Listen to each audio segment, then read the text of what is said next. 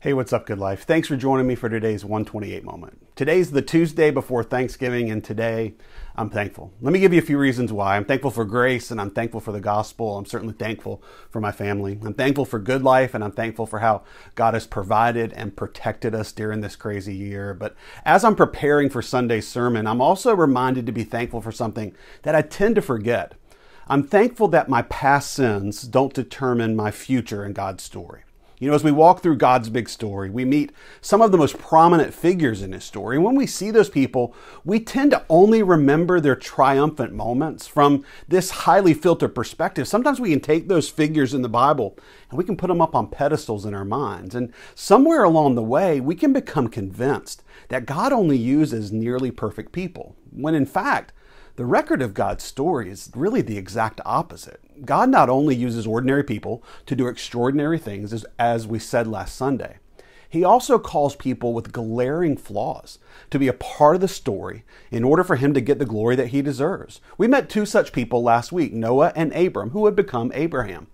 But when we put people like Noah and people like Abraham up on a pedestal, we assume that their near perfection is the reason that God decided to use them. But let me tell you, those two men were far from perfect. Noah, when he came off the ark, he planted a vineyard, he made some wine, and he got so drunk one night that he was laying there completely unclothed in front of his sons, and it wrecked his family.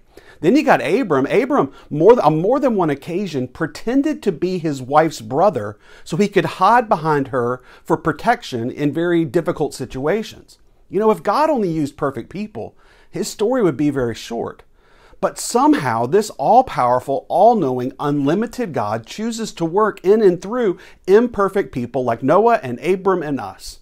He not only works through us in spite of our worst moments, He even works right in our worst moments. When we are at our worst, sometimes God's grace is seen even more clearly. You know, David was a liar. He was an adulterer and a murderer, yet he's remembered as a man after God's own heart. Paul was a persecutor and likely a murderer of Christians before he met Christ on the road to Damascus and became a church planter.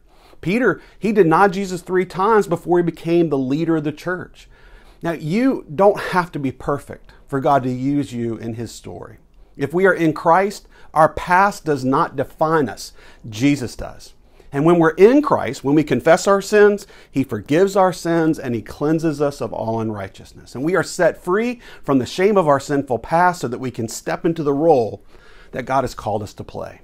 To be a people who live to know Jesus and to make Jesus known. To be a people who will love enough to share the good news and share our lives as well. So today, Good Life, I encourage you to be thankful that God not only uses imperfect people, that He gives us everything we need to be more like Christ every single day so we can make Christ known to the world. And that's a story worth living.